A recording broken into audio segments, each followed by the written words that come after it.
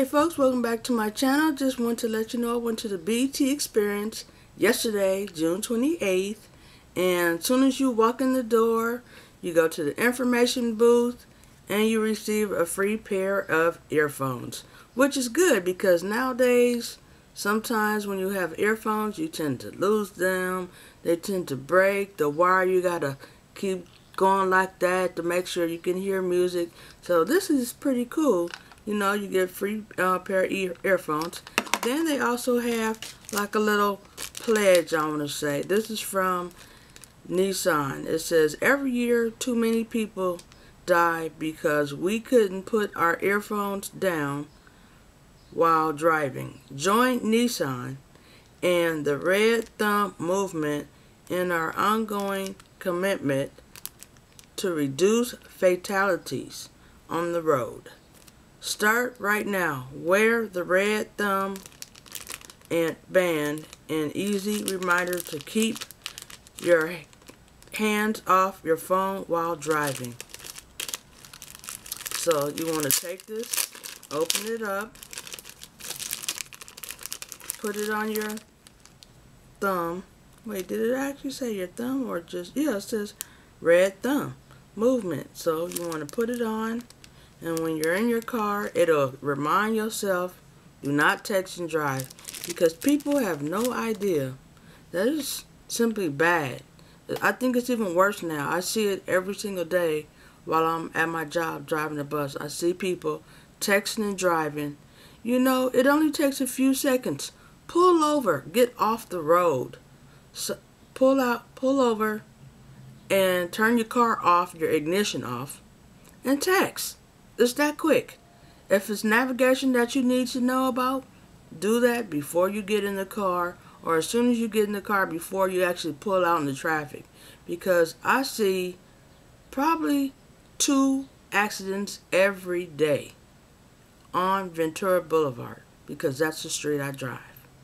Once again, I appreciate you guys coming back to my channel to check me out, to like my page, leave a comment if you have a questions, and like everyone else, share on your social media, and don't forget to subscribe.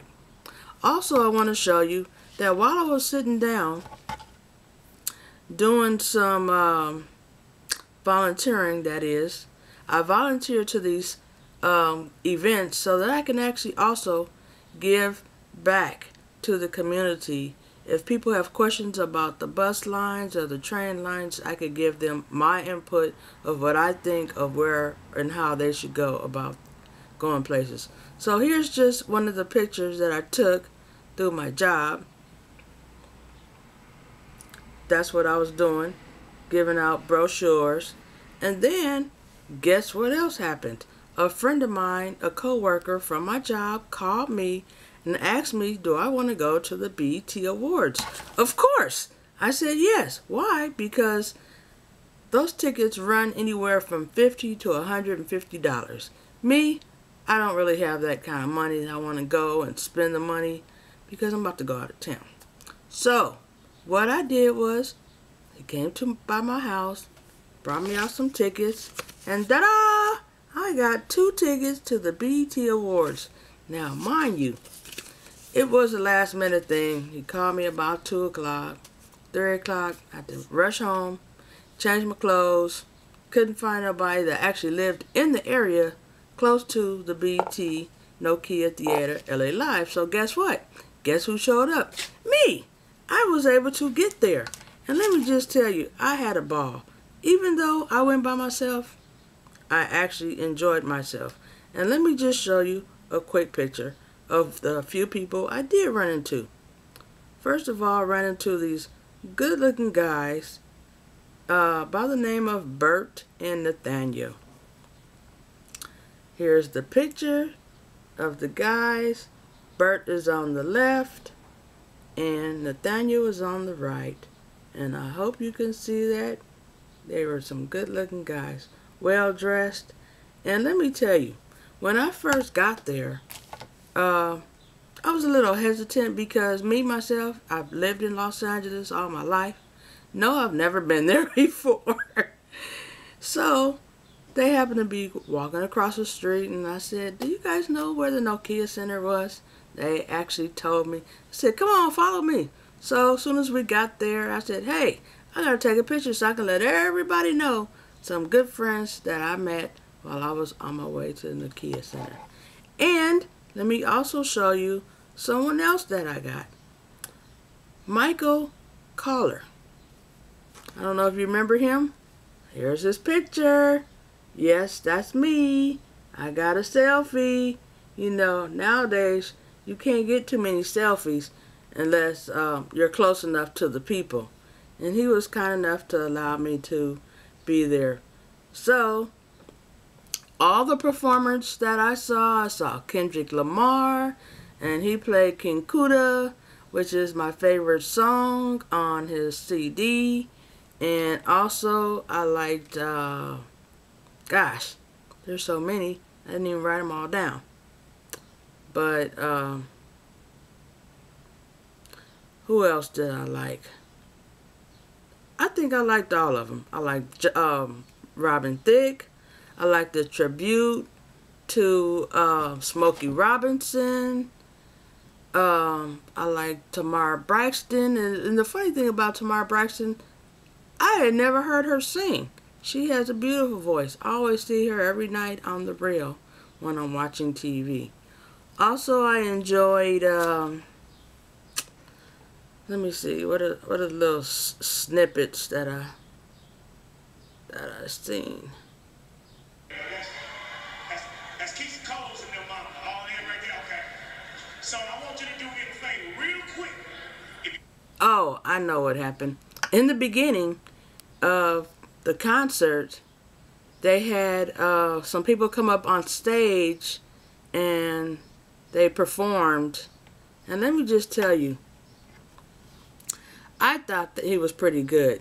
But some people were complaining, saying he wasn't too good. But my thing was, he had enough guts to go up on the stage and sing in front of people that he don't even know. And hopefully somebody was out there, like a scouter, and talked to him after the stage and says, hey, I want to sign you up because you have a good voice and I know you can do better. You know, sometimes people get nervous when they get ready to do things. But he had enough guts to go out there.